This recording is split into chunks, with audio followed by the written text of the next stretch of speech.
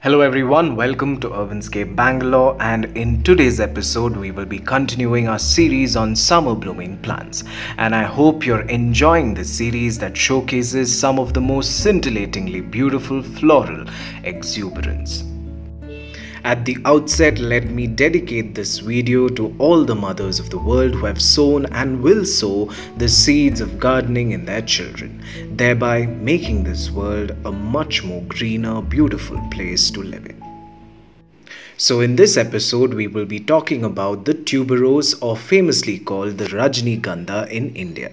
So this is scientifically called the Polyanthus tuberosa and is related surprisingly to the agave family.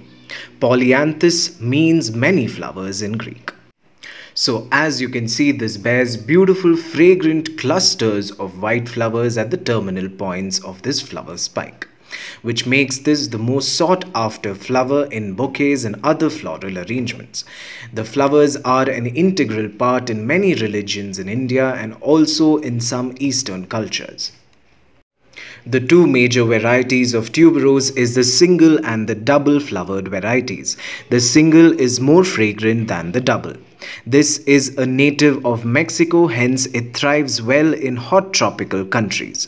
This can be grown in containers in frost-affected areas, and the bulbs must be sown in these areas during early spring when the danger of frost is reduced, so as to enjoy the blooms during the summer.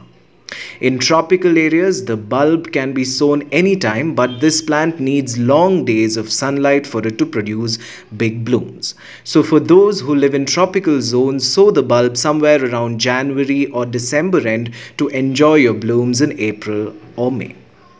The bulb is spindle-like and forms a lot of bulbets which can be separated to grow new plants. The lower flowers bloom first, and as the lower blooms dry, the flowers above start to bloom. This blooms throughout the day and night, but the fragrance in the bloom increases during the night, and mind you, this is the most beautiful fragrance that is almost a mix of honey, jasmine and gardenia all in one. The fragrance can spread through a large area of the garden. The fragrance and the radiating white color of the flowers is to attract moths and other nocturnal pollinators. The fragrance is also tapped to make perfumes and essential oils. The spikes of this plant is more sturdy than the other bulb flowers like gladiolus or amaryllis. Now let us talk about the conditions this plant thrives in. It needs full sun to perform the best, giving you more flower spikes. If this is grown in shade, then you would get to enjoy only the grass-like leaves, which on its own looks not all that bad. Now let's look at watering. Water consistently during the summer months when it is growing rapidly, and reduce watering during the winter months. During winter, water only when the soil dries, because the plant does not like water stagnation one bit. Fertilizing this plant is very easy. Just add lots of compost or organic matter and you can see this bloom profusely. So apparently my tuberose plant had not given flowers at all for almost 3 long years. The only thing I did was I persevered and added a lot of homemade compost, vegetable waste and fruit wastes like banana peels almost every month throughout the year, and I'm astounded to find these beautiful flowers this year. The icing on the cake is that there is not only one but 2 flower spikes.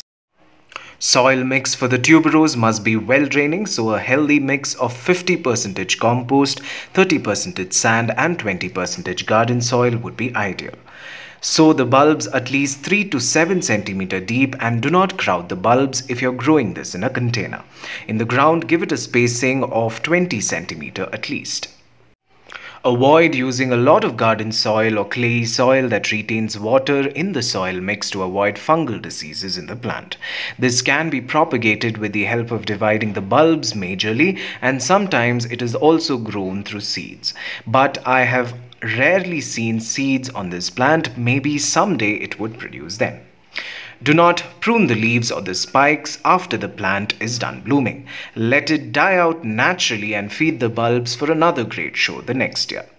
Pests and diseases are quite rare, however, if you don't take care of the above needs properly, then it can be attacked by thrips, aphids, mealybugs, etc.